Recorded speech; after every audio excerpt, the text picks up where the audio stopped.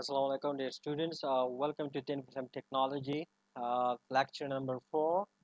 I'm Dr. Pervez Ahmed, and this sections we will discuss about the vacuum technology. First we will have a little bit of introductions about the vacuum, that what is vacuums, and what are the kind of apparatus that is being utilized for creating the vacuums, and what are the apparatus that is being utilized for measuring the vacuums, and what for we are really need the vacuums and thin film technology. So here are the few books that you will have to consult if you are interested and looking in further details of the lecture. So please refer to the following books. That is, we have books with the titles Handbooks of Vacuum Science and Technology by D.M. Hoffman, B. Zheng, Judge Thomas, Academic Press 1998. And along with that, we have a very useful book that is a user guide to vacuum technology by J4 Hanlon's Valley Entered Science 2003. And you can also, if you're further interested to have further details on the vacuum science and vacuum technology, so you better to consult a book, High Vacuum Technology, a practical guide by H. Hablanians, Marcel Decker. That's been published in 1997. So these are some of the recommended books if you are interested to learn further about the vacuum technology. So better to consult these books. Let's come toward the lectures.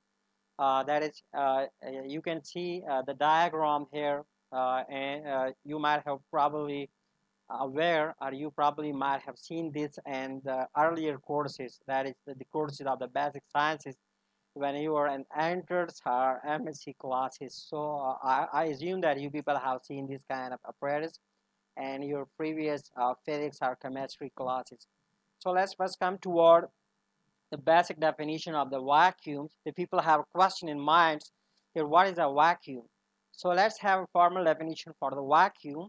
A vacuum is defined as less than 1 atmospheric of pressure. Let me define it again. A vacuum is defined as less than 1 atmospheric of pressure. Now the question is, what is 1 atmosphere? So 1 atmosphere is a pressure that is equal to 10 raised to the power 5 Pascal, which is equal to 10 raised to the power 3 millibar, which is equal to 760 torr. This is it's how the different unit of pressures they are being related with one and others. First we have the definition of the vacuum, and then we have some of the most frequently used units for the vacuum. So below 10 raised to power minus 3 torr, there are more gas molecules on the surface of the vessel than in the volumes of the vessels. So high vacuums, whenever we utilizing the terminologies for the high vacuum, so it means that we have a vacuum that is smaller than 10 raised to power minus 3 torr. It's a particular unit for or the definition for the high vacuum. Whenever we mean high vacuum, so it should have pressure less than 10 raised to power minus 3 torr.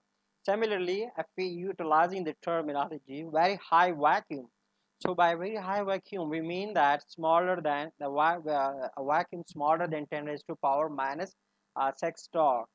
And if we are saying that the vacuum is ultra high vacuum, so what it would mean? It would mean that we have vacuum is smaller than 10 raised to power minus 8 torr. So the questions, whenever we are studying vacuum and thin film course, so we have a question in mind that why do we need a vacuum? That is the question which almost every MPhil or Ph.D. students they have in mind. While dealing with thin film technology, and we say that we need a vacuum. So they have a question in mind that why do we need a vacuum?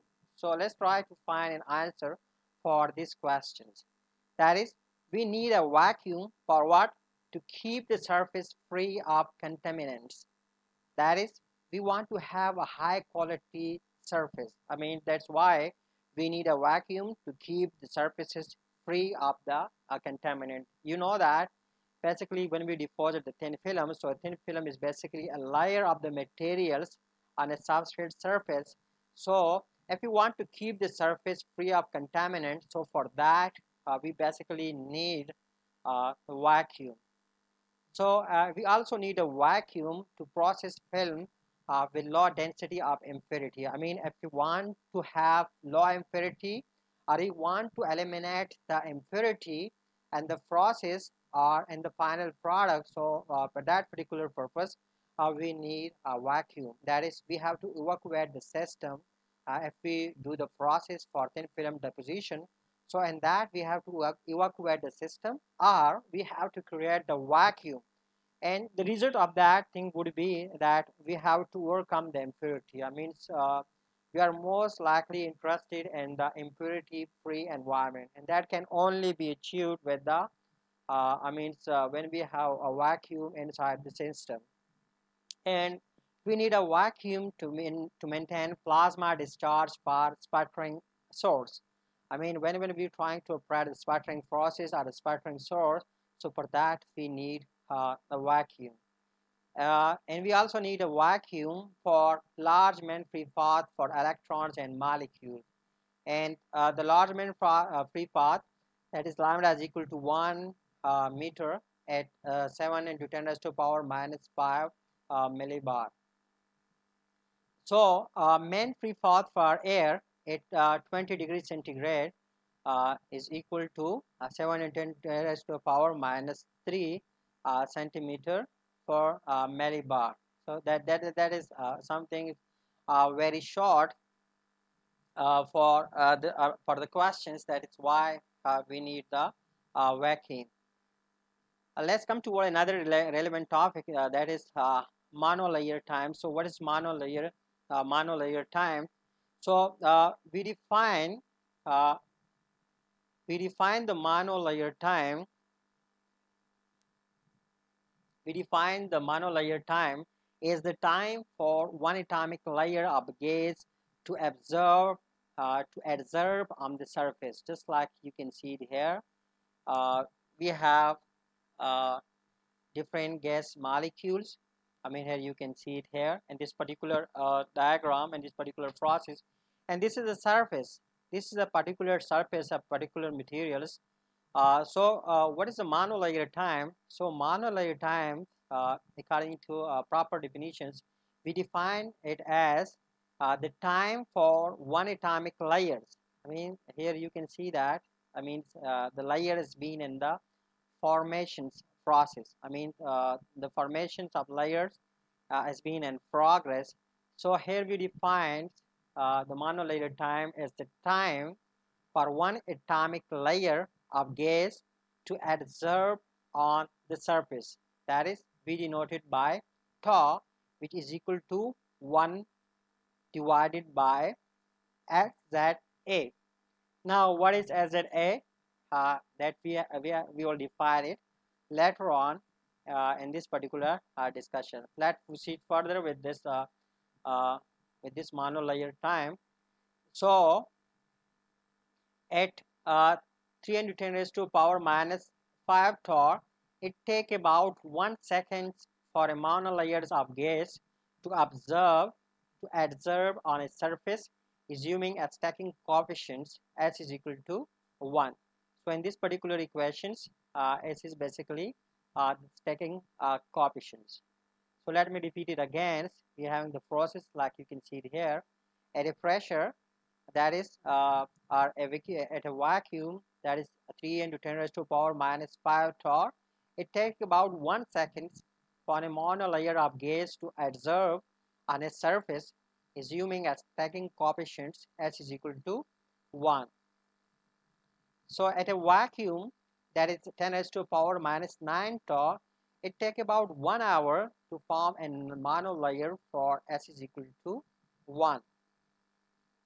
Similarly, for most gases at room temperature, that is S is very small than 1, so the monolayer time is much longer. I mean, from here on you can calculate or you can assume for yourself that how the monolayer process, it can be accelerated or it can be decelerated depending upon these particular parameter, that is stacking coefficients and the other two parameters that we will discuss now. The stacking coefficients. What is the stacking? The stacking coefficients. The stacking coefficient that we denote by S is equal to the number of adsorbed gas molecules or the materials divided by the number of incident particles.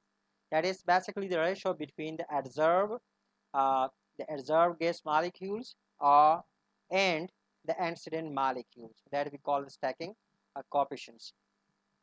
Then we have the impinging rates for the air, that we denoted by Z, and just like you can see it here, this that is basically for the impingement rate for the air, and that is equal to 3 into 10 raised to power 20 Pascal or torr per centimeter square per second. This is the impingement rate for the air.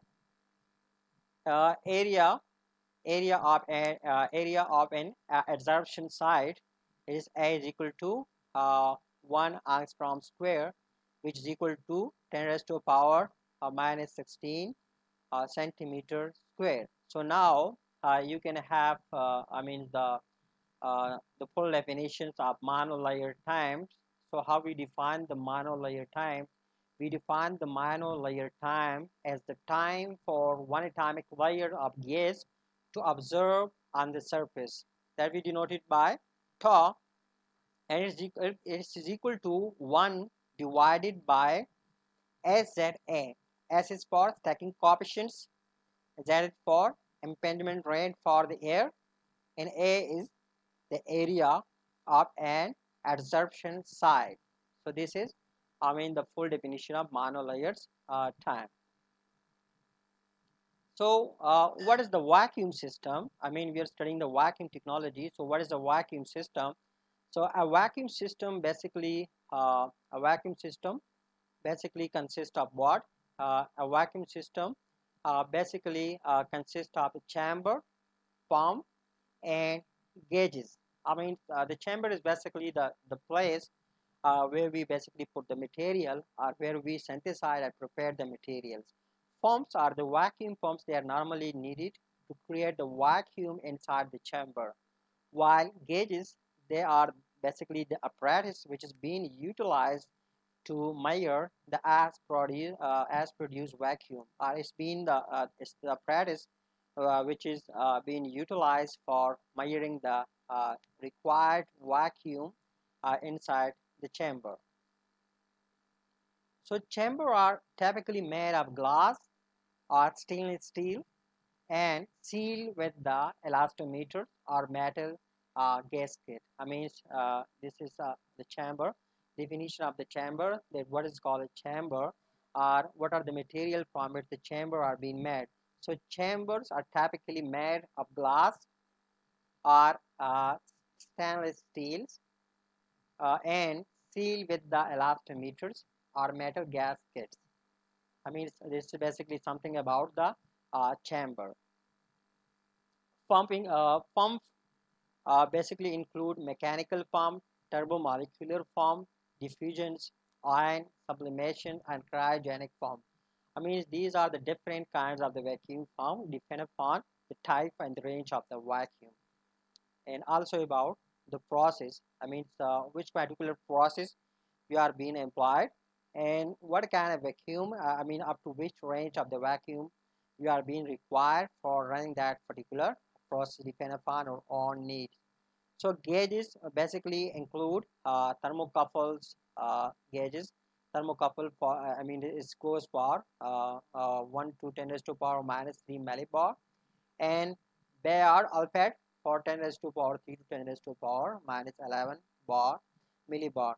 These are the typical the apparatus that is being utilized for measuring the vacuum inside the chamber or inside the different devices where we need the vacuum. Pressure ranges. So pressure range is basically, I mean, it's for different kind of vacuum. I mean, if we say that the vacuum is a rough vacuum, so rough vacuum mean that it's basically a pressure greater than 1 millitorr. I mean, rough vacuum basically mean that a pressure, uh, I mean, greater than 1 millitorr. And for creating that kind of vacuum, you basically utilize a rotary vane form. What is rotary vane form? That we will discuss in the coming lecture. And to measure that vacuum, we normally utilize thermocouple, Ferrani, or capacitance manometer gauge. I mean, these are the kind of the gauges. I mean, the first is rotary vane form for creating this rough vacuum, and these are the type of the gauges that can be utilized uh, for measuring this kind of the vacuum. Then we have medium vacuum, and medium vacuum lying in the range of 1 millitorr to 10 raised to the power minus 8 torr. I mean, this is the range that we call medium vacuum. Medium vacuum lying is a pressure range between 1 millitorr to 10 raised to the power minus 8 torr. And this kind of vacuum can be produced by utilizing cryoform, diffusion form, turbomolecular form, and ion form. I mean, these are the kind of the form which, with the help of which we can create uh, medium vacuum. And the gauges which are utilized for measuring the medium vacuum are the ion gauge and mass spectrometer. I mean, these are most common type of the gauges which can be utilized for medium vacuum. And the apparatus where we can utilize magnesium basically wet and seals. I mean, the seal that is being utilized during the medium vacuum as a wet and seal. So high vacuum, high to ultra high vacuum is basically lying in the range of 10 raised to power minus 8 torr to 10 raised to power minus 10 torr. I mean, this is basically the range for high to ultra high vacuum. I mean, in this kind of vacuum, all metal seals, I mean, we can utilize all metal seal for such a kind of vacuum range, and we can utilize back systems, and we can utilize via ion gauge and mass spectrometers for measuring this kind of the vacuum.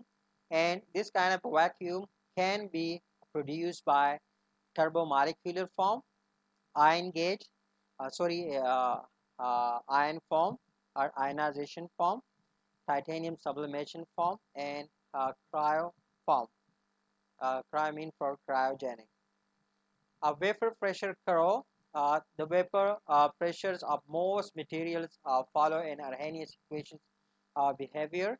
That is, a vapor pressure is equal to P naught exponential N2 minus EA by KT.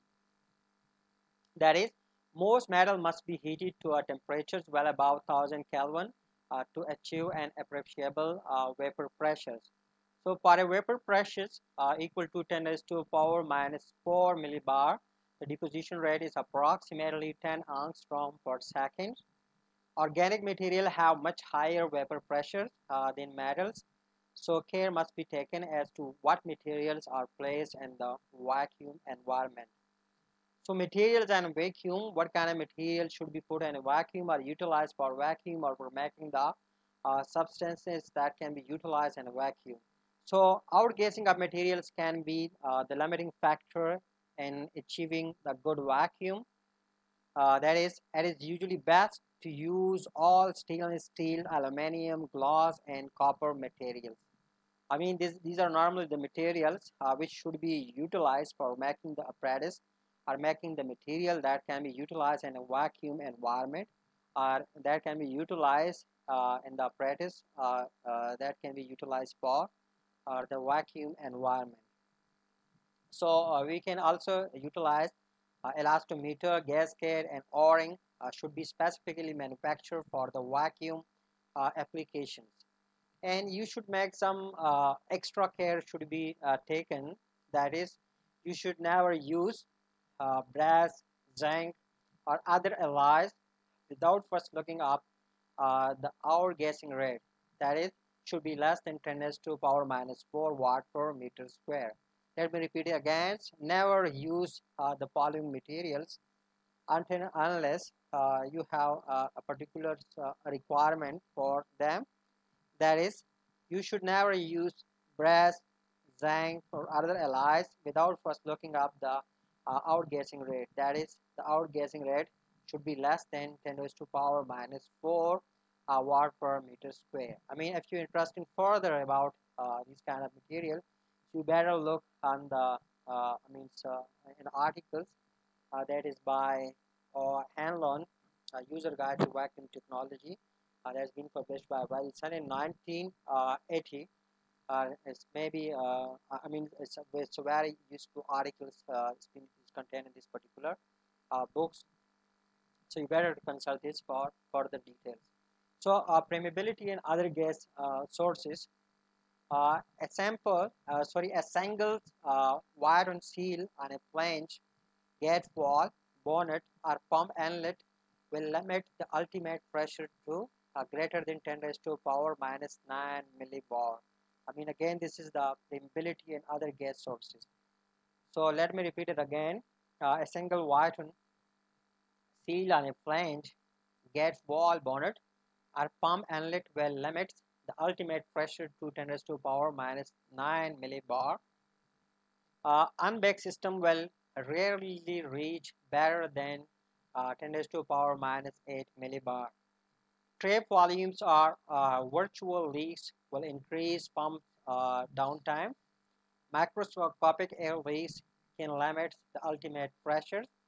The use of a mass spectrometers on regular basis will help to identify the nature of a gas source. So this all we have for these lectures. See you in next lecture for further details about the vacuum technology, that is pin accessory and thin film technology.